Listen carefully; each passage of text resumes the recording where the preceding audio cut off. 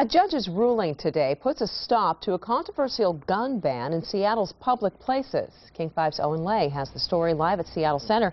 And Owen, you talked to someone with a somewhat surprising take on today's ruling.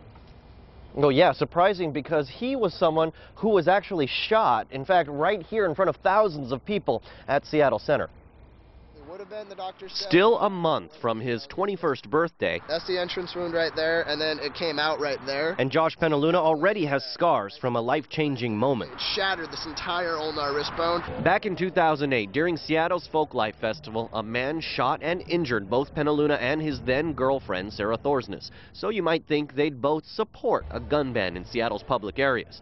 But Penaluna says he believes it would not have prevented what happened. What can you do when somebody shoots you from the back? That's why they're glad about today's judge's ruling. It declares the firearms ban null and void and gives the city 30 days to take down all the no-gun signs posted at parks around town.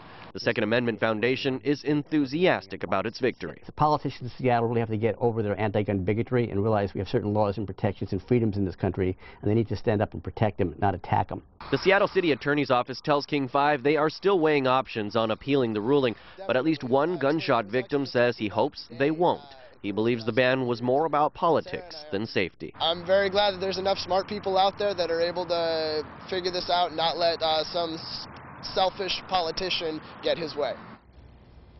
Now, even though former Mayor Greg Nichols was the one who enacted the gun ban, Mayor Mike McGinn has supported it and in fact was later named in the lawsuit. Today, McGinn released a statement saying, quote, "I am disappointed in today's ruling. Cities should have the right to restrict guns in playgrounds, pools, and community centers where children are present." He then adds that it's time for the state legislature to change that law.